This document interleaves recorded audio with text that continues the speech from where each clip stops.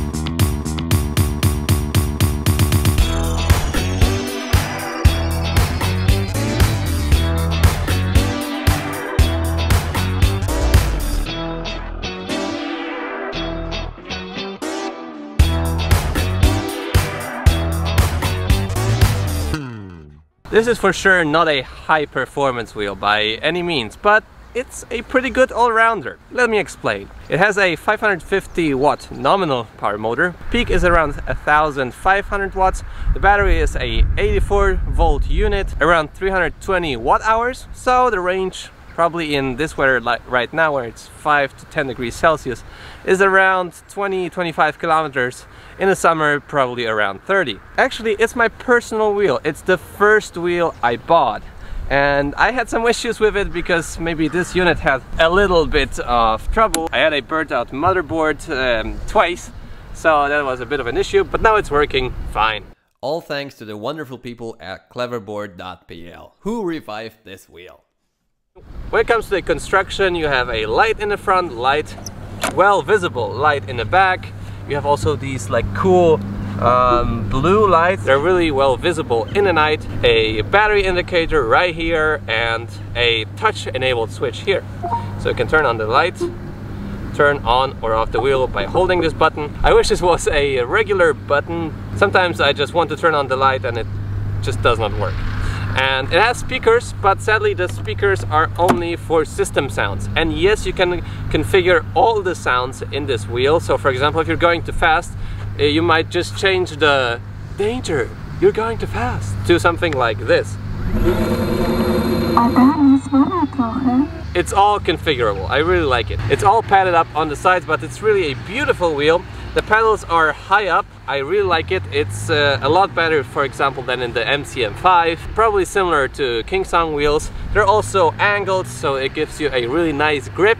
And even for light off-roading, the wheel performs really well. Here we have a 20-grade steep hill at 20 degrees. And now we're gonna test if the InMotion can handle it.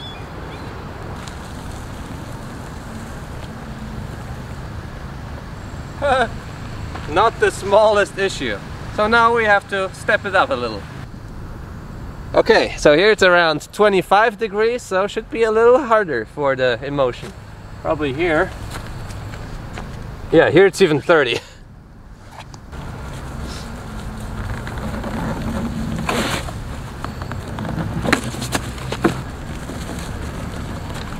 Oh. With a little practice, it can also handle 30 degrees hills. So I got challenged by Krzysiu, who is behind the camera. Let's see if it can handle this hill. Oh, power! Wow! You can also clear higher curbs as the construction of the wheel does not hit against the curb, it just hits against the wheel, so that's fine. And it's actually really good for performing stunts. Just check out Side Street Rennie on Instagram. He has one of the most ridiculous tricks on the solo wheel or InMotion V5F. It has also this nice padding on either side. Sadly for me, it doesn't give me that much support as the wheel is just really thin. It's really good for portability as you're going, for example, in a subway. It just doesn't take up any space and you can put it pretty much everywhere. It can actually fit into a Tesla trunk.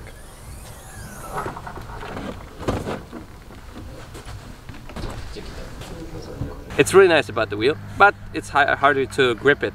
And here on the lower side you can see that it might hurt your ankles a little, so just get higher shoes or put some padding in here. That might just solve this issue. It also has a lift sensor, as you could see. Really nice. It has a trolley handle, which is also higher than on my Nikola. So locks in place. If you crash somewhere, it might just bend. But these parts are really easy to swap. And as a side note, it's actually easier to trolley this thing around backwards in this direction. Here you can also see the charge board. It's a Lenovo style connector. The wheel charges in around 2.5 hours from 0 to 100%, so really quick, faster than, for example, Xiaomi scooters at this price point. I wish it had some side lights on here to make it more visible in the night, but there's also a white version, which is better visible. And for this price point, and this wheel is sometimes on sale for around $350, which is quite ridiculous. It's pretty much the best bang on the buck in the market, because even a Xiaomi scooter costs pretty much the same but has a smaller battery and certainly is inferior in its climbing abilities and perhaps also range and portability, pretty much in every aspect.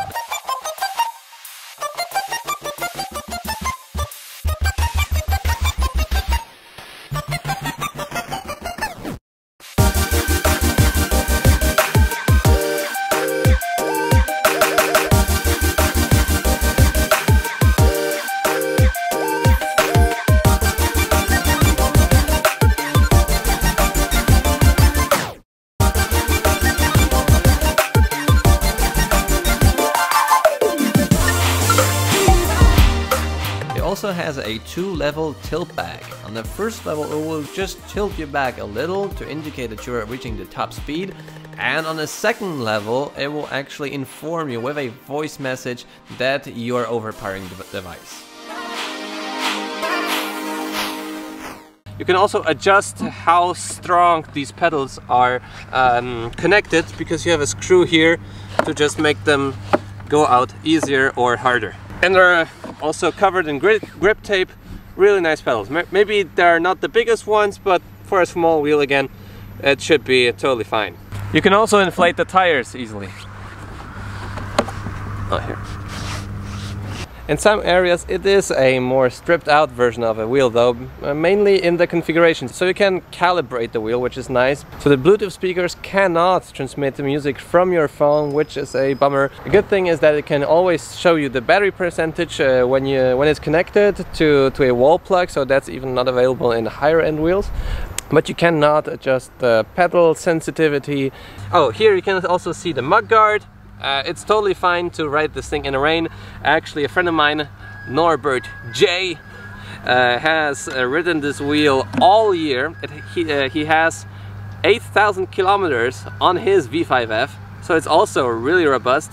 The construction is also really nice, no rattles, no cracks. So I think a V5F is definitely a great beginner wheel, a good second wheel, because I oftentimes choose it above the Nikola if I want to go for a shorter distance.